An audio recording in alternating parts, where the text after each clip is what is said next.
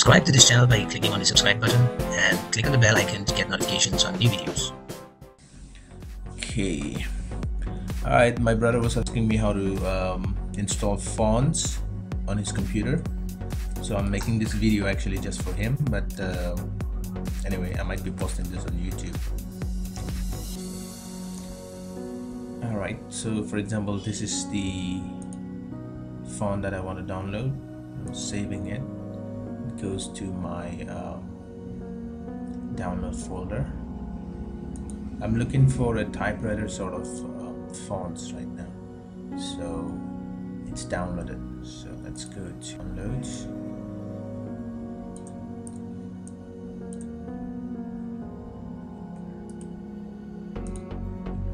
So these are the two fonts that I have. I'm gonna cut it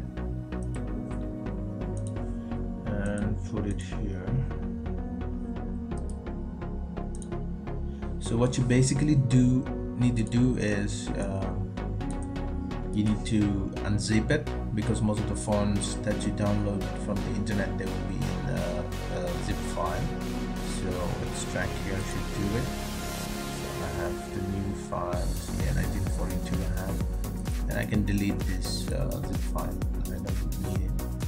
These are text files. I can delete it as well. So these are all font files.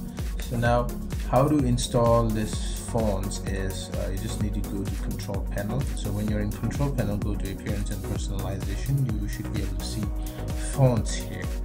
So just click there, and here you can see all the fonts installed on your computer already.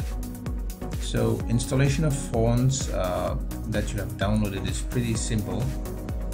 All you have to do is, okay, so this is where I have kept all my fonts that I need to install today, and they are all unzipped. I have removed all the text files. Now all you have to do is copy and go to control panel and paste it here. Now it will install the fonts automatically.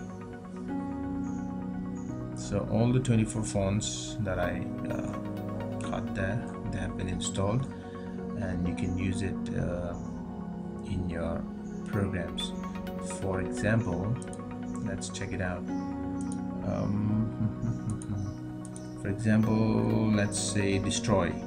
So to check that, we'll go to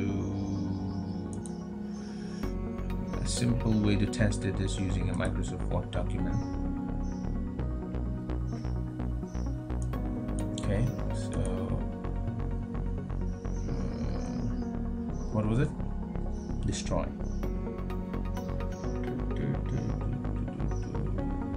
Yes, I have destroy.